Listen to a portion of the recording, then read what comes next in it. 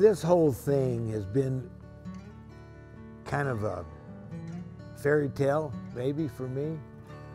Having grown up here in Prescott and be able to pursue my lifetime dream of becoming a world's champion bareback rider and becoming the best in the world.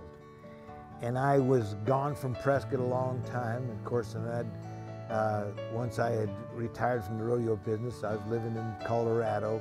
But to come back to Prescott and make the big circle that I made, you know, leaving Prescott, going on the rodeo trail for 13 years, traveling from border to border and coast to coast, and winning a world championship, being inducted into the Hall of Fame, and all those dreams of mine becoming a reality and becoming true.